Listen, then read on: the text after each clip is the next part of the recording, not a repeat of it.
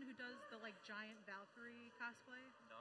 She has the wings that fold out. She's amazing.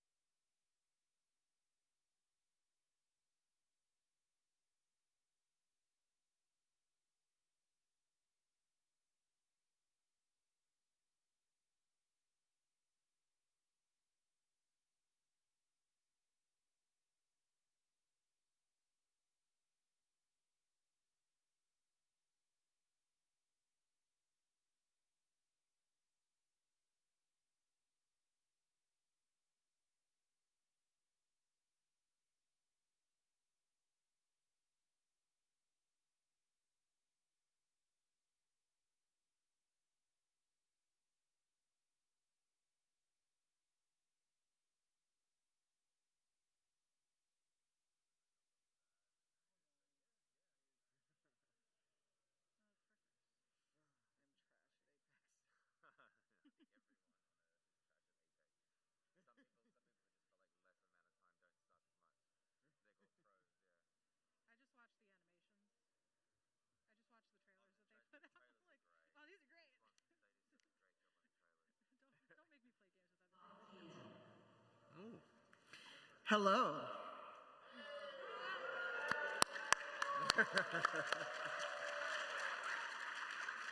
Awesome. I don't have to ask for another greeting because it's a God of War panel. Y'all got to be loud. Yeah. Shout out to all the cosplayers I see in the audience, especially this like glowing hatchet right in front of me. Hello. But thank you to everyone who's come in, everyone who's coming in. Thank you for joining us this evening at PAX. Hi to everyone watching over on PAX 2. What we're going to do is, have a very spoiler-filled discussion about God of War and God of War Ragnarok. So if you have not finished the game, this is your warning that you may get spoiled for some things.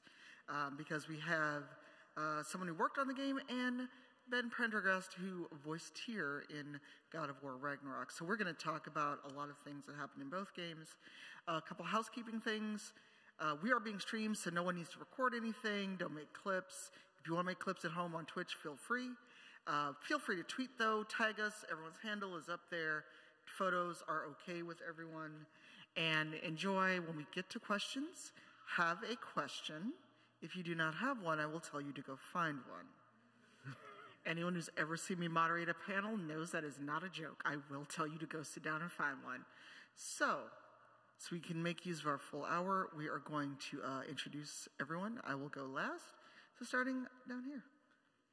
Hi, everyone. I'm Dr. Amelia Herbst. I am the program coordinator of the assessment program at Game2Grow. That's just a really fancy way of saying that I do clinical work, both psychological evaluations, tabletop role-playing groups, and therapy with geeks, gamers, and game devs, as well as folks in the tech community in the Seattle area. Hey, everybody. My name is Shayna Moon. I am a producer in the games industry, and I was an audio producer on God of War 2018 and a cinematics producer on God of War Ragnarok. Hello, everyone. My name is Ben Prendergast. I'm an actor and a voice actor, performance capture. I've obviously play Tyr. Don't sound a lot like Tyr right now.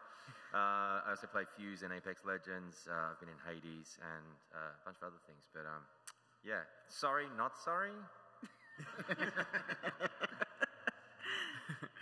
Hey everybody, my name is Pro Quesadilla. I'm a variety caster. On Twitch, I play anything under the sun. My mom calls it an addiction, but I'm just having fun. So, played every single God of War, and glad to be here to talk about one of my favorite games. And I'm your moderator, Tanya DePass, cypheroftyr, and I swear that was not a coincidence, I swear. But I do a lot of variety casting on Twitch. I also do TTRPG content. I'm on Rebels of Waterdeep, and I was on Black Dice Society, and I'm making my own game, Into the Motherlands. So I am a jack of all trades, master of none, as they like to say. But I kind of want to touch on something, because this is a thing that always comes up when I talk about God of War or D&D or other things that touch on Norse mythology. How, for you, depending on how much you know about Nordic mythology and faith, how did it differ for you in terms of watching the gameplay and playing the game and what you know about Nordic mythology? Anyone can go first. I was not super familiar with Norse mythology before I started working on the game.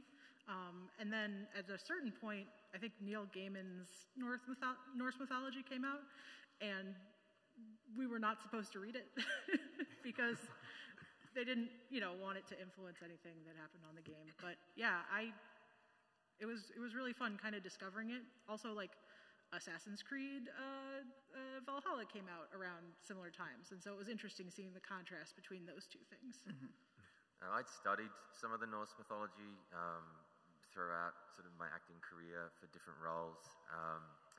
And then when I came to this, I knew that Santa Monica Studios kind of skewed or took different viewpoints on it, and I was really excited by that. And so early on, with my discussions with Eric and Matt, I would ask certain questions like, why does Tyr have two hands? And can we incorporate some of my physicality into the character? Like, I have two raven tattoos. Would that be a good idea to put them on Tyr? And they were like, no, there's no reason why he would have raven tattoos when we're trying to obscure the fact that he's someone else. So they shut that down real quick. But they were fantastic in terms of my, bridging the gap of my understanding of the Norse mythology and the God of War version of that mythology. I would say my first intro to Norse mythology was playing a game back in 2013 known as Smite. So let's just say a lot of that Norse mythology brought me into that. I was just like, okay, this is pretty cool. And then when this came out, I was like, oh, this is very different than what I've learned with Norse mythology. And I branched out more. But learning so many different things about, like Ragnarok and winter, and how the story of Fenrir is a little bit different than what we know from, I guess, different versions of Norse mythology. It was just depicted fantastically in the game, so I loved it. I struggled because I actually do follow the Nordic faith path, and I was like, Tyr, why do we have two hands? Also, why is this wolf not really more upset to see you? Mm-hmm. And I did not realize you actually have raven tattoos, so that's kind of hilarious when you play the game and you find out who Tyr is later on. So for me, it was kind of a struggle, and I'm like, it's a video game, please stop this. Thinking about that, because especially since Shayna, you worked on both games, the changes between the 2018 God of War, the Kratos that we meet, who's, newly mourning, his son who does not know kind of what to do now that his mother's gone, and what to do with his father that frankly isn't a good man or a good father, and then kind of how that shifts into 2022 God of War Ragnarok, and how Kratos and Atreus have to grow up in many senses. Yeah, it was, obviously 2018 was a big change for people who had played the original games. I really enjoyed seeing in Ragnarok Kratos, having friends and really having some, deep, meaningful, important conversations, not only about, what was happening now, but also his past. It really ended up being something pretty remarkable, I think. Just from the perspective of there are a lot of sad dad games, but I feel like there was such a progression here of like coming to terms with himself as a father and really coming to terms with like the idea that your children can move on, which is something that he had never had to deal with before.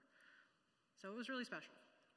You know, you actually bringing up relationships. Like, one thing I loved about between Kratos and Mimir, the talks, him calling him brother, and just seeing the growth between them two. Just growing up, just like, he's like, oh, it's his brother.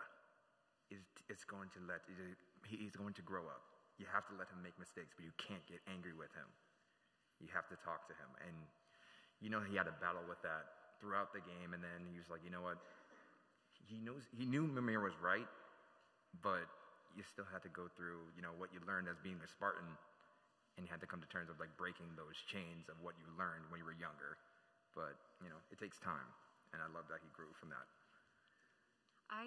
As the therapist in the room, well, on the panel at least, there's probably more of us, watching Kratos' growth was just, it was so refreshing, especially playing 2018 before jumping into Ragnarok and realizing that, like, there were times, there was just some of the dialogue in the 2018 game that I'm like, come on, man, you're so close. And then seeing him kind of fighting with his own potential fate, and then, you know, fighting with Freya, who's also going through actually a kind of similar process with him, and then him helping her, and then realizing that some of the stuff that he's helping her with, everyone else is able to help him with towards the end.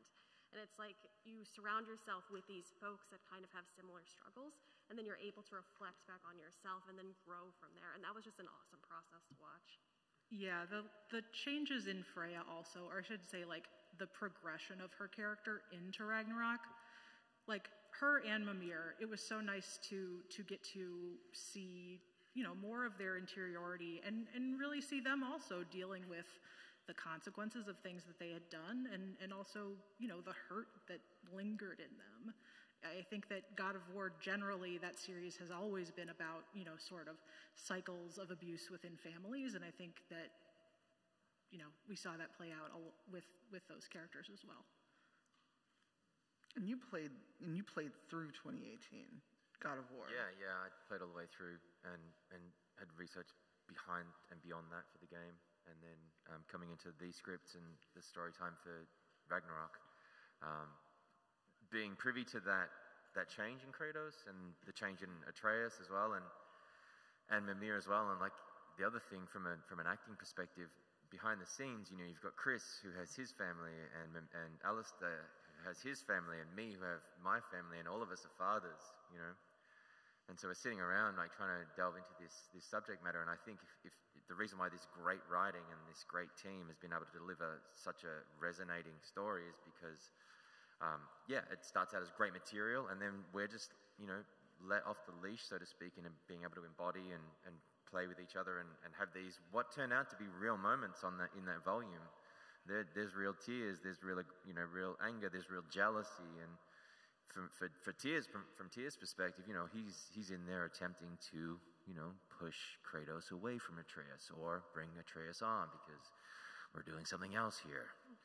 And so, yeah, when I first sat down with Matt and Eric, and I was like, you know, I'm so psyched for this role. You know, I'm a father. What you guys have done in terms of trying to turn around toxic masculinity is really close to my heart. I can't wait for Tyr to just like go to war and be in Ragnarok, and they're like, yeah.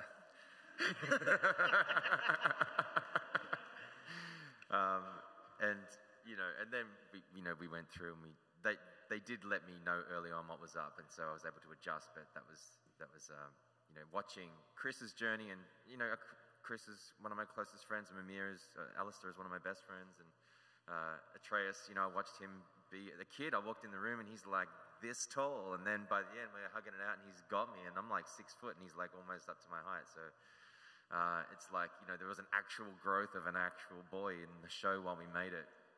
Kind of amazing. That's actually a good segue, though, into talking specifically about Tyr.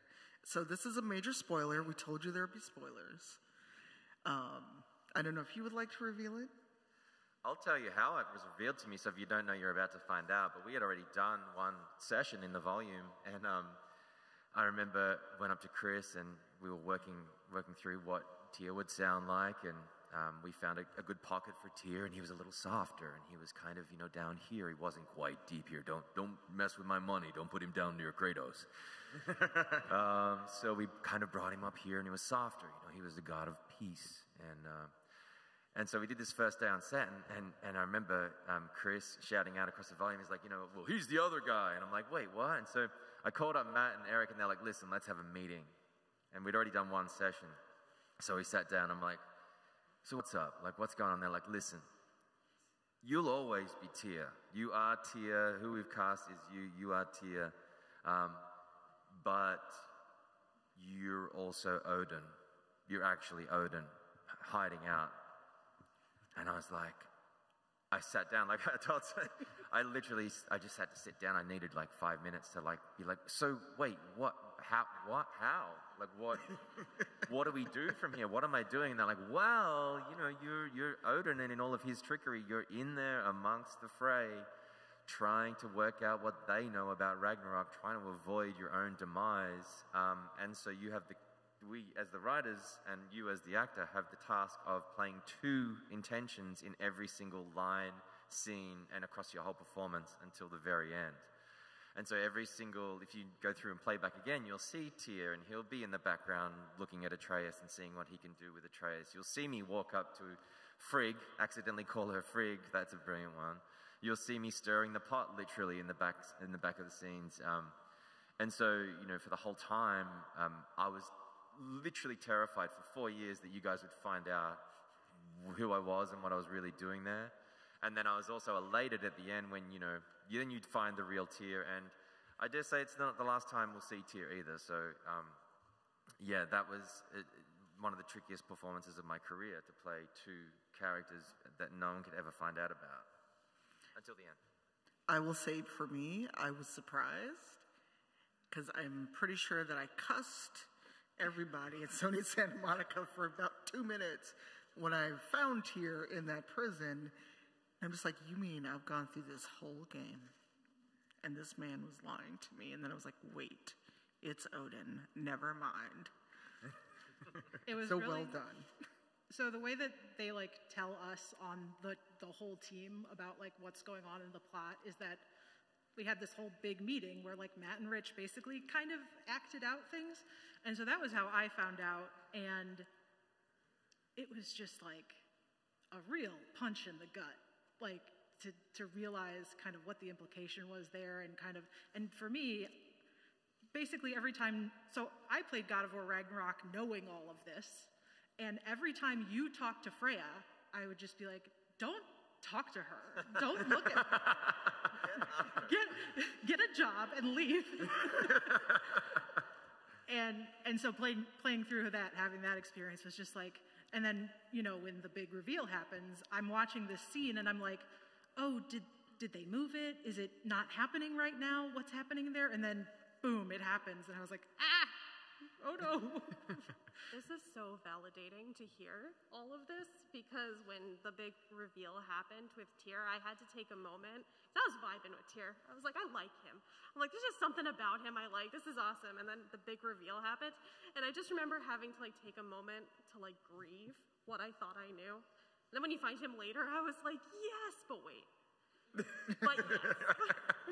And then he's like a different guy. Yeah. He's confident.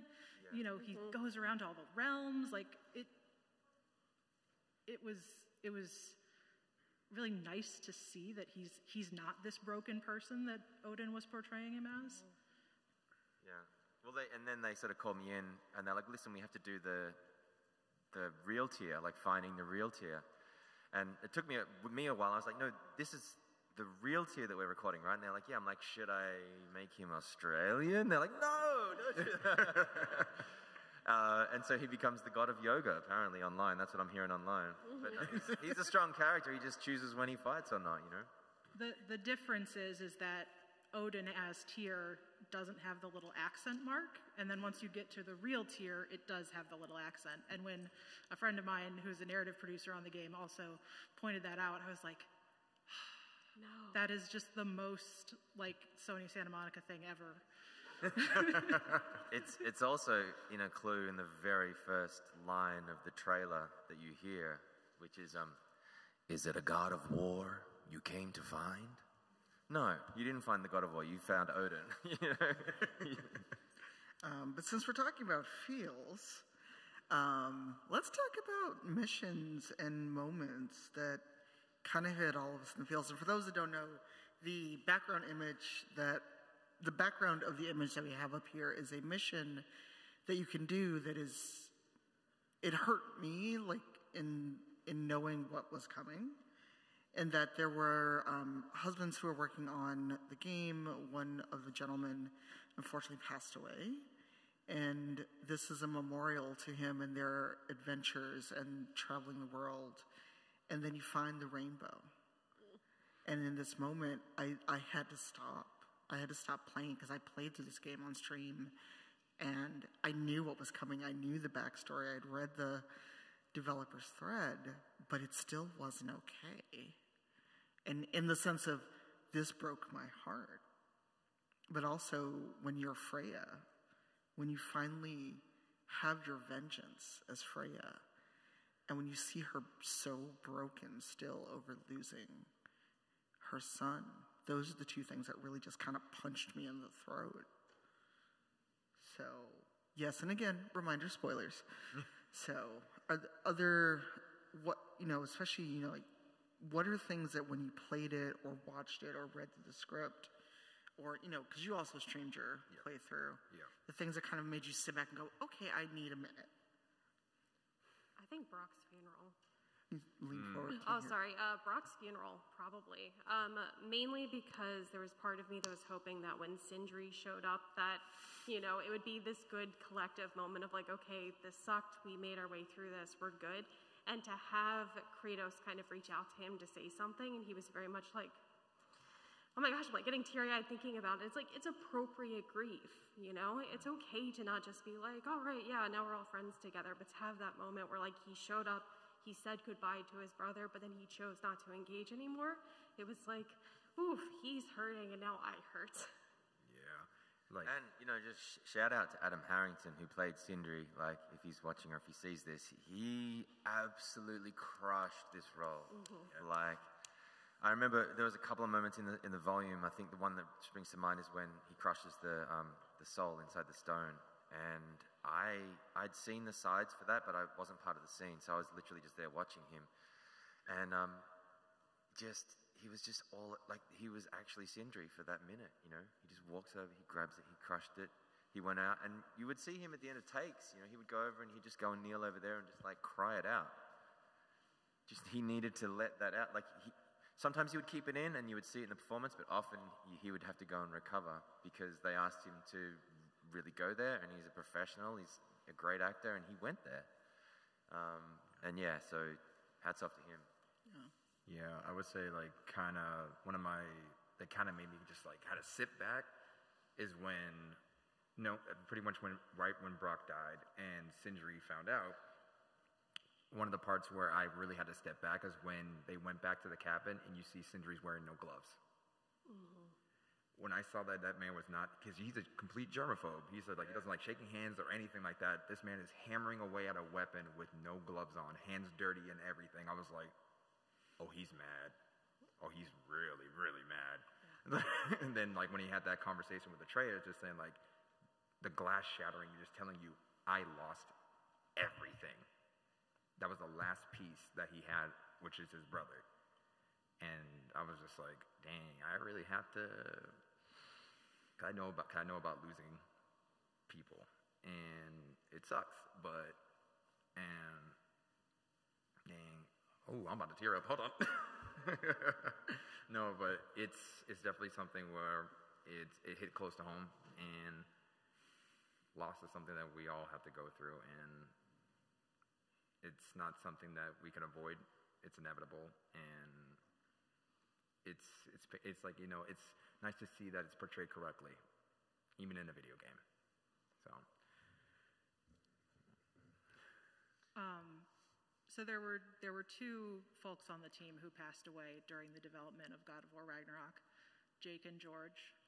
And Jake was a friend, and his partner Sam is a very good friend of mine. And the fact that that undescribable tragedy became this celebration of their love, and also specifically of queer love, of gay love between these two guys. That was really important to me. I know that it's impacted a lot of people. I think that it is really important to have queer representation in big AAA titles, and I'm glad that people get to know about Jake, because he was a special person, and yeah, that's something that games can do, and I think that Ragnarok does it beautifully. It was done beautifully, and I know that for me as a queer person, it was just like, this is not just done well, it's done beautifully. And again, if anyone ever tells you that games can't make you feel emotions or make you realize things and be a better person, then they have no soul. So speaking of souls, and let's try to be a little bit more cheerful, I want to talk about the music and, you know, especially the emotions that music in the game can give us, because the score is one of my favorite things for Ragnarok. And I cannot carry a tune in a bucket, but when Blood on the Snow comes on, I will absolutely start belting it out. So I want to talk about the ways in which music in both games kind of worked for us, gave us feelings, or just kind of conveyed something and what it meant for us as players of the game, or working on the game, voicing the game, or when you played 2018 God of War. Ooh, I will say like one of the best when it came to the music is when Kratos in the 2018 version went to go get the Blades of Chaos. Ooh, I don't know, like the chills that I felt when he pulled those blades out of the bottom of the house. I was like, ooh, my body. But it was the music that, you know, you just felt like, I don't know, I felt like the feeling of everything that we played from the PS2 versions, from God of War 1 to 3, would just come back from just the music alone, and just seeing those blades in Kratos' hand and wrapping the chains around his wrists again. Just going to like, this is for you. You all went through all this new stuff, but let's go back home a little bit. So I'm gonna watch that I'm gonna watch that scene again when I get home. No, please. So, as I mentioned before, I was one of the audio producers on God of War 2018, so I'm very intimately familiar with how music gets into the game. And one thing about it is that, you know, it has to get composed and orchestrated and recorded and mixed and all that, and tends to come in like pretty late in the process. And so there was a period of my life for a couple months where people would just kind of constantly come by my desk and say, hey, where's the music? And I'd be like, it's coming, I promise. And then there was one day that one of the heads of kind of the music department with Sony came in, and it was him and me and Corey in the like big fancy sound thing that they have at the studio, just listening to like, I think maybe like 7 or 8 minutes of just the pure score in just like the best acoustics you've ever been in your life. And I started crying. Yeah, music is really special, and I mean, the inclusion of like the hurdy-gurdy and Bear himself in Ragnarok was like a nice little, you know, send-off to that. And of course, the soundtrack in Ragnarok was also phenomenal. Most scores, when you're just kind of traversing the world, is one of my favorites. I appreciate going through the different realms and just like the changes to it, and how it kind of just sets the scene. Specifically, battle music in Ragnarok was one of the things that like hyped me up the most. I tend to be kind of picky with battle music because I tend to die a lot. So if I keep hearing the same thing over and over and over again, like as much as I love The Witcher, I'm like, oh my gosh, stop! But I felt more engaged in the battles with the music, specifically in Ragnarok, and I think that whoever wrote that was absolutely phenomenal. So I don't know exactly how the system came together for Ragnarok, but I do know in 2018 there is like, there's more than just like you are in battle or you're not in battle. Like there are systems in the game that know kind of how many enemies you're engaged with. Obviously, like boss battles kind of have their own thing going on. So there's a lot of work that happens behind the scenes, and it takes a lot of people to do anything in a AAA video game. But yeah, that kind of union of like game design and music it gives you so much more like life to it, and it prevents that like music fatigue that you can get sometimes in games. I was going to talk about the hurdy-gurdy as well, like, and shout out to Ben McCreary. I wish we had the music when we're on the floor, but it's this, which is fine. But like, we had the 2018 music running. We knew it'd be great.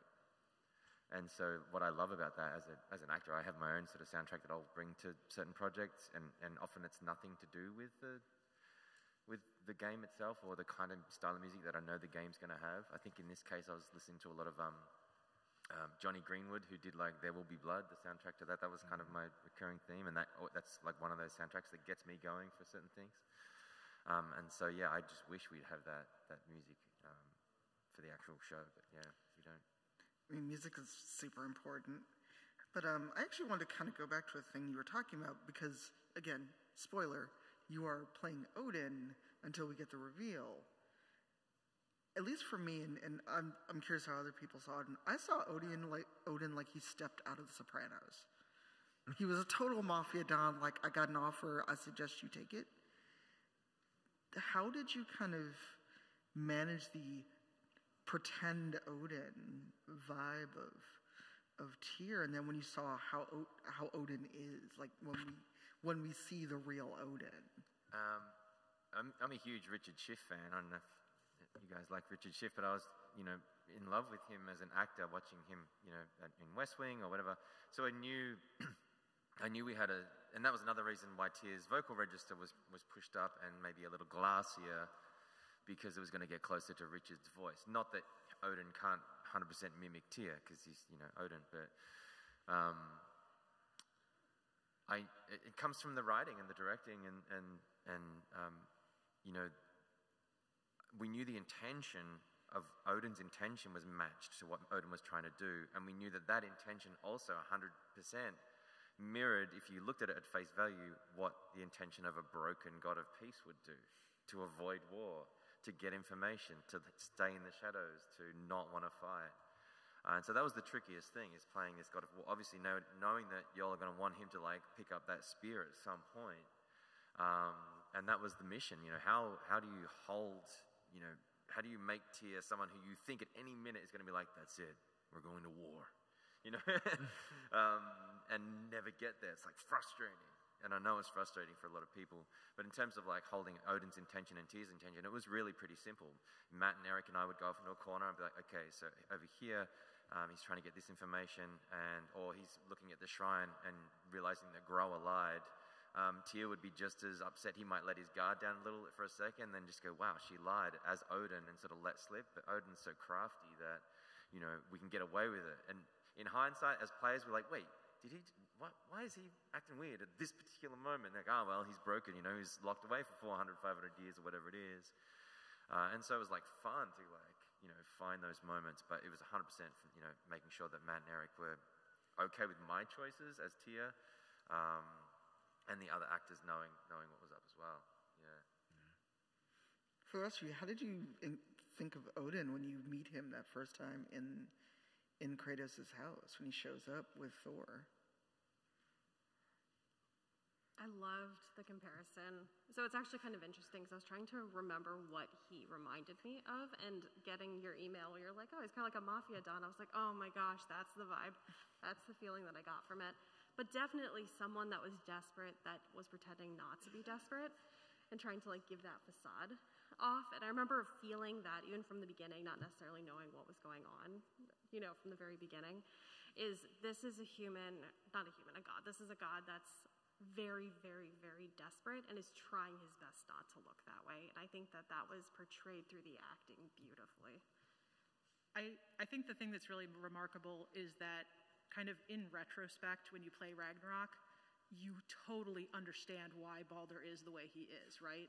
Like, you look at Odin, you look at Thor, and you can really see, like, Baldur may not have been the most messed up person in his family. And I think it is really a testament to how hardworking and how talented and how committed to their craft the writing team is at the studio, because you do have this sort of like mafia-ish, biker gang-ish thing that's brought to the gods of Asgard, and in less capable hands that would have been terrible, right? Like, you can imagine that, like, if it hadn't been done with so much care, that like you could get something really that clashed with the mythology. But I think, you know, the idea that these Norse gods are so human, that they act like us, they have these petty grievances like us, they hurt like us, is one of the really fantastic things about these two games. I gotta say, when they showed up at the house, I'd never been more terrified in my entire life. Because you could tell just by the actors and the motion capturing that they show that they are not human. These are powerful beings, and if you were in the same room, you used to be like same thing as the trailers, be in the corner like, this ain't for me. It's like, I gotta say, the team picked fantastic people. The entire team that worked on the game were just, these are the right people because they are portraying these gods correctly. They are given the perfect direction. The writers did fantastic with their lines, and the delivery was just spot on. Just saying, like, if these were right in front of you, you were just like, man, I'm gonna be over there. Yeah, when he showed up, I was like, well, we're now playing The Sopranos, and and then just the way that Thor, because I want to kind of get into specific characters before we do open up to Q&A, because Thor, Sif, and Thrud, they're all so messed up. Mm-hmm. But I actually felt bad for Thor, which I didn't think I would when you first meet him. Mm-hmm. And I'm like, this man has been manipulated and gaslit and abused. Because everybody in this game seems to have issues. Everybody needs to go to therapy in these two games, especially Kratos. Well, to get on a soapbox for a second, like, toxic masculinity hurts men. Like, yeah. You know, there's this standard that Odin was holding Thor to, and it really broke him down. Mm-hmm. And I will also say, like, I love Thrud so much. I'm so glad she exists. I'm so glad she's in this game. I'm so glad that Atreus has, like, two really strong female friends who, you know, feel like teen girls, and in this, like, really amazing, authentic way. I was so happy that this game ended up having as many female characters as it did. And even Sif, who has, like, a relatively smaller role, you really feel that she has been putting up with Odin for so long, and she sees the damage that he has done to her family. Mm-hmm. And in the key moments, she shows that strength. And I would really love to see, like, Thrud and Sif's relationship expanded on. I think that's, like, really powerful, potentially, for the series. What I adore about that dynamic is realizing that the family is angry at Odin. Like, of course, they're upset about Atreus and Kratos killing the brothers, but they know that they are put in this situation because of Odin, but they're taking it out on the people that they feel are directly responsible, because at that time they can't take it out on Odin because that's dangerous. And that's how toxic family dynamics are. You're going to take it out on other people or other things that are kind of connected, but aren't actually the reason why you're put in that situation. And I think that Thor's whole family demonstrated that beautifully. Yeah, because when you fight Thor that last time, mm-hmm. and Kratos actually gets through to him, mm-hmm. yeah. and Odin says to him, "You're not supposed to think.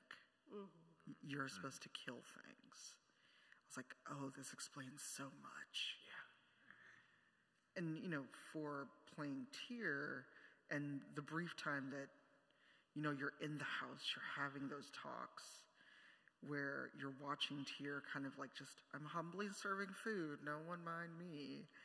And then you catch that moment when he's about to flip to Odin.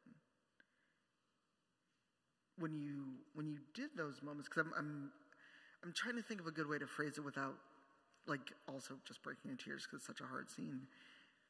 Because it goes into killing Brock. Mm-hmm. How did that feel? Because you're doing your part, and then Odin appears.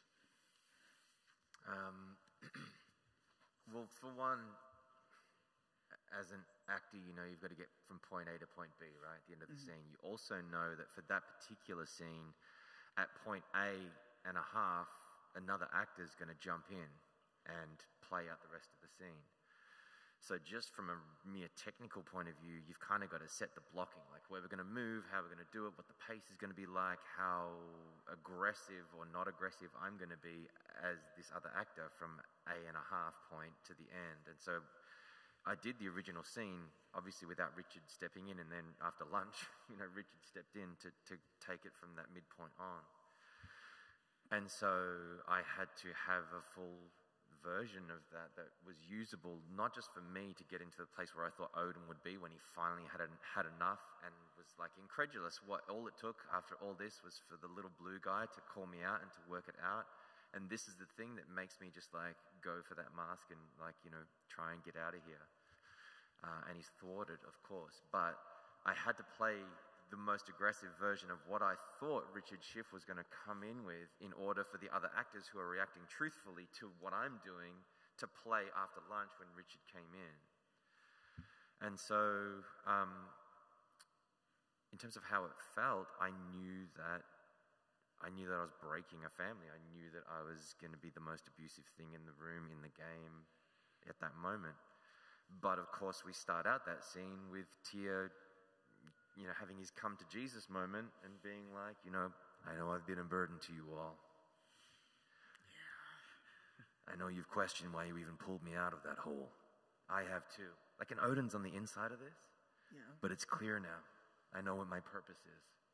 This is my purpose. I'm going to go to that mosque and pick it up now and get out that door. One last time, I'll pick up my spear and I will lead us to Asgard, holding the mask. All I need to do is get over there and get out the door and I'm home free. Wait a minute, you damn spruce! I did not expect you to do that. Shout out to Robert. So yeah, how did it feel? All I can do as an actor is try and play that moment truthfully, which is Odin wants to get that mask and get the hell out of here. He's finally got what he needs. And righteous reasons. Any antagonist has righteous reasons, you know. We all have it inside of us to do something messed up like that, you know. So what is it that we do as an actor to try and push us over that edge? And that's greed. It's, you know, it's unexplainable, soul-crushing greed and fear for your life. You know, if I don't have this, then I'm dead. And then there's the whole technicality of pulling out a knife and not showing it to everyone. And then, you know, me, I'm 6 foot, Tyr's 8'5", Robert's 5'8", Brock's 4 foot. Like, where do the hands go? Where does the knife go? Where does it come from? Where do I turn upstage? And so we block all of that and we try and make it work. And then we don't get to do pickups as you do in TV. We go from start to finish, and that's what I love about this process. It's a lot like theatre. It's a lot like film and TV. So it felt the way Odin would have felt in that moment, which is I'm very, very, very close to getting out of here, but I just have to keep this ruse up for this amount of time. If not for those meddling kids. All right, we've got about 20 minutes left. I want to get in one more question for the panel, and then we will start taking Q&A. You know, in as much as we can talk about it or, you know, in speculation, what do you think will happen next with the characters that we got to see? Because Atreus goes off with Angrboda, Tyr's kind of recovering, the real Tyr's recovering from being in the Asgard prison and then dealing with the end of the world. Kratos has to learn to love and let go of his son. And, you know, Sif and Thrud have to deal with losing Thor. So Asgard is also no more. So, like, kind of what do we think is is next, because I have seen interviews where they said, okay, we're done with the Nordic stuff, but you kind of just left everybody out here in the wind. So what is it you think will happen next? Or if you could have your druthers, what would you like to see next? Don't look at me. Is this when I pull out my NDA? No, this is all within speculation. If you can't answer, you can't answer. Herman Holst knows where I live. But to be like totally honest, I haven't worked at the studio in 3 years. I don't know. I know it's just a really great team, and I trust that like they're gonna do something incredible, and probably it's gonna be something that like none of us come up with. They're going to continue to make fantastic things because it's a fantastic studio filled with fantastic people. Yeah, I second that. I know a little, but not very much.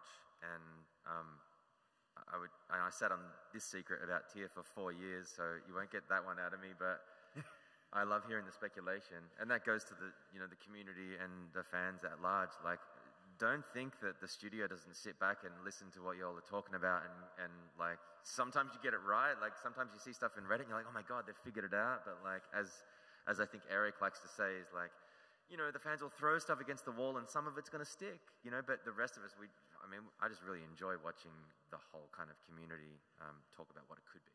When we released the first narrative trailer for 2018, someone did like a 45-minute analysis of that trailer. And I watched the whole thing. It was very enjoyable to do. I think he got some stuff right, but obviously we're not going to go tell people that. But yeah, people thought that Atreus would be playable, and they were right. And obviously we didn't like tell people that. But I remember like literally like scrolling through Reddit threads about God of War while on set. I'm so sorry. Selfishly, I want to see the Egyptian pantheon kind of be the next group. Just because that's personally like a group that a lot of folks know Norse mythology really well. I know Egyptian mythology really well. So selfishly, I'd like to see that. But honestly, I have no idea. Watching, one of the thoughts that went through my head because of how beautiful the game is and looking at Kratos is I'm like, oh, he's old. I think it's time for him to like take a nap if he wants. So for me, that kind of came through not only in the body language, but looking at his face and going like, oh, if he decides that he's just going to take a back seat for the next one, it makes sense. So then, is it going to be Atreus? Do we have another God of War coming in instead? I would love to see more about Atreus and Angrboda. Or should I say Loki and Angrboda? Mm-hmm. Because Loki, I'm trying to remember, Loki and Angrboda create Sleipnir, if I am correct. In mythology, I'm not sure about in the game, but I would like to just see more of them as they grow up. And what does Atreus do with his godhood? Because that was his struggle throughout both games. How does he grow up and grow into being a god and a good man? And I think he was already there. Yeah, pretty much the same thing. I want to see Atreus, grow up. Yeah, use his godhood and anything, and just strengthen his bond with Angrboda. Then, definitely want to see Thrud come back and actually become like, a full-on Valkyrie, because that was her dream, and I want her to see her fulfill that. So, it'll be like I'm just speculating. I would just like to see like they're on some type of fight that's about to like end horribly, and then here comes Thrud out of nowhere, full armor, powerful and everything, just to help them out, and then that's the new team. So I would love to see more of to see them grow up and see all the adventures they go into. I did think of something. I love all the like little bits of Celtic mythology that we get in Ragnarok. Like there's just little tiny bits, and that I feel like that mythology is so underexplored in our culture that I would love because some of that stuff's really weird and cool, and I would love to see more of that. I also want to know what happened to the goodest boy, Fenrir. No. Because the goodest boy needs to be happy. So with that, we have about 10 minutes left. Please line up here on the left. Remember, have a question. Be kind and precise because we only have 10 minutes. And also, please be on topic and be mindful of what people can and cannot say thanks to NDAs.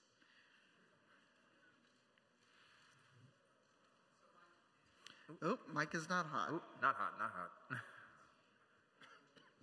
Hot. Cold. Hot. All right. My question, so I always love voice actors talking about their development of the role throughout the role. And I feel like this is an even better example of a situation where the internal process What's your is question? very What's your poignant. question? Oh, sorry. Was there a point in the making of it in which you changed your mind about who you were playing? Was it Tyr? Was it Odin? Did you ever define that in your own head? How do you look back on the role? Yes, there was no point, but where it changed. But I was always putting Tyr at like an 80%, and then thinking about what Odin would want for the 20%, so that it never crossed over into Odin wanting more, and then it being disingenuous the way I would play it as Odin. But the writing was so good that I didn't really need to worry. Put it that way. So it was all it's all Tyr. That's who you got. Awesome. Thank you. Thank you. Hello. One of the most powerful lines of dialogue, in my opinion, was the conversation between Freya and Kratos, in which they sort of All right. trauma bond over the fact that not only does Kratos fully understand what she's going through over the death of her son, but he himself went through the death of a child, and that he was the one who did it. I was just curious about your opinions on the dialogue, but also in particular from the therapist's point of view. Wow. Actually, you know what's interesting about that is that I think that I was a little conflicted. I think it was very powerful to have that dialogue between the two of them, and for Kratos to admit that, you know, this is my story. You know, you're right, you don't have access to it, but I'm going to give it to you anyway. And I don't know if that's kind of what brought Freya to be like, we're going through a lot, this is bigger than us. But I appreciate the fact that there was consent. You don't owe me this. Well, I might not owe you this, but this is important information to have. And I'm curious, potentially I don't know anything about the writing, if that was done on purpose. Both the joint, can I say this? You don't have to give this to me. I'm going to give it to you anyway. I'm sorry, blah, blah. I think that was a big bonding moment, whether we realized it or not. So I appreciate you mentioning that. Thank you very much. Mm-hmm. Hi, everyone. Are there any takeaways or lessons learned you would think that players should get from playing both games? That you can grow as a man. The toxic masculinity is horrible, and you have to learn to let your kids grow up. At least that's what I took from both, because I think if I had not played 2018 and had hopped right into Ragnarok, I would have missed a lot of context. Kind of the same thing, but also that for men, it's okay to open up. You don't have to hold everything in. You could just, you have the support group, if friends, family, use it. That's all I'll say. Thank you. Are there any Norse figures that you would have liked to have seen in the game that didn't make it? Hell is cool, because she's got the whole one side of her face is dead and one side is living. That's kind of neat. I know it's the whole thing. It's like she's their kid, but also the eight-legged horse. Sleipnir. That would have been neat. I'm a recovered horse girl.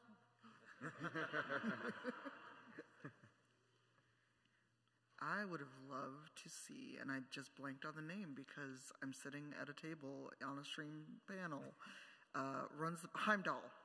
I would have loved to see more Heimdall, but also not the jackass that we got as Heimdall. It's like, could you have not got Idris Elba because that dude? No. Can I tell you something? We're all cool, right? When they first remember, this is being straight. No, I know. We're cool. When they first told us about Heimdall, about what character he was going to be, how he was going to be, I went to our senior narrative producer and I was like, we have to make him attractive because I'm going to be attracted to him regardless. And I need this to not be embarrassing. There are dozens of us. Fair. Right, thank you. So I know that the world serpent, Jormungandr, gets sent back in time. Yes. Hence why this whole thing started And your in the first question? place. My question is, is there any way that you guys can consider that Atreus and Kratos actually would have been able to change their fate? Would have been what? Would have been able to change their fate. Are you asking us like as fans? Or? Yeah, just as fans in general. I don't think so. Can't really change fate. They told us too many times in too many games. I don't think so. I mean, I don't think so.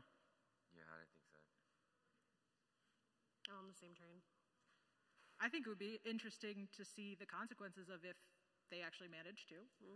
Oh yeah, it'd be amazing. It'd be fun. Narratively. But in this story, I don't think so. Thank you very much. One of the things that I love with the ending of the game, with Kratos, like You learning know where to this let is go. leading, right? Yes. And I realize context is still important, though. So Kratos Okay, loving I'm Atreus going and to letting stop him you. go. What are some of your favorite things as fans about Kratos' personality traits that are carried over into Atreus, like father, like son? Strength and the ability eventually to apologize and learn. Atreus trying to punch that one chest.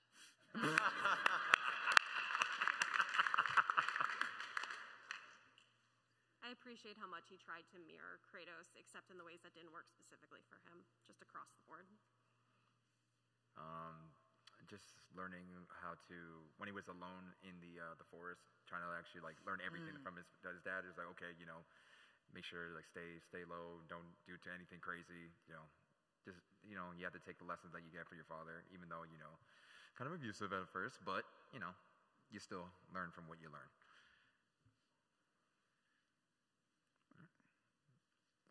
All good. Right. We might get through Q&A. We have 6 minutes left. If it cannot be talked about, I understand, but what reason, if there is one, was there for Atreus not being at Brock's funeral? I'm not being where, sorry? At Brock's funeral at the end. He left. Yeah, I don't know. He was gone. I mean, if you're talking about like a why in the story was he not there, like I don't know. I think probably he couldn't face Sindri, honestly. After everything with Ragnarok, like, whoa. Yeah. I couldn't do it. All right. In Norse mythology, Sindri has a second name, Eitri. After Brock's death, do you think his radical character shift was also meant to represent his second name in Norse mythology? Ooh, that's a good question. Wow. For those that didn't hear the question, Sindri has a second name in Nordic mythology, and is his radical character shift after basically Brock dies? Is that meant to symbolize that? It'd be a good question for the writers or for Adam Harrington. You could hit him up on Twitter, because I know he would have been playing with something like that. I'm sure he was aware of that. But he would have played with that for sure. Yeah. Thank you. Yes, you are the last one. Congratulations. This one is more for Mr. Prendergast. What was it like working with Richard Schiff, being a fan of West Wing? Well, of course, I didn't really get to work with him as much as I would have liked because we were the same person.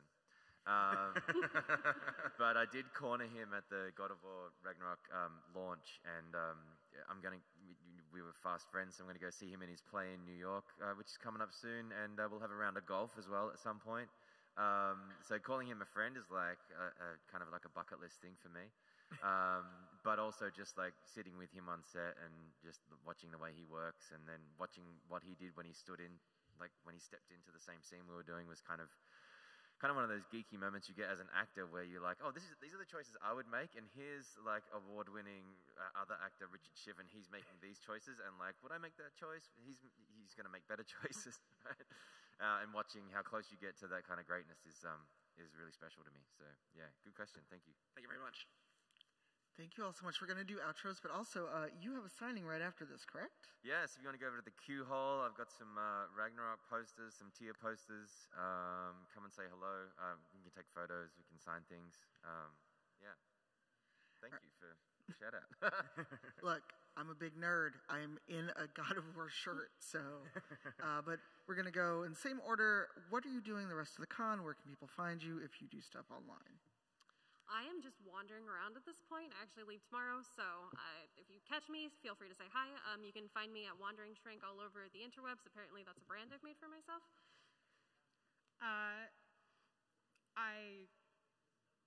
Sorry, I just completely drew a blank. You got to get home to your cat. I have to get home to my cat. Also, I guess one thing I'll say is that if any of you have ever had like an interest in making video games, like I've been doing it for 6 years, I'm really passionate about it. Game production is something I like to talk about, so feel free to reach out. I'm very active on Twitter as long as it still exists.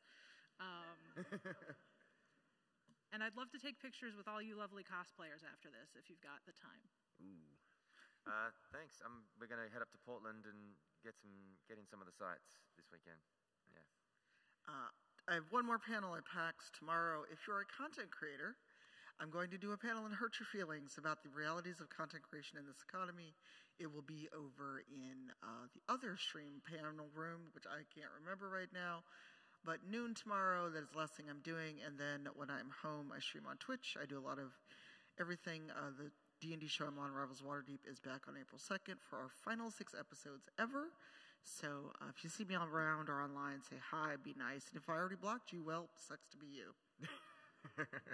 I have no other panels going on, so I'll be walking around the con and everything. But you guys can follow me on Twitch or TikTok, which is pro_quesadilla. Yes, like the food, but it's not spelled the same way.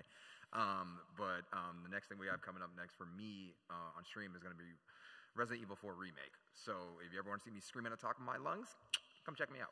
So, thank you so much, everybody, for coming. All right, we finished 2 minutes early, so yay.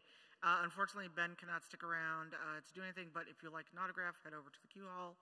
Thank you so much. Bye, everyone at home. Thank you, Tanya, too.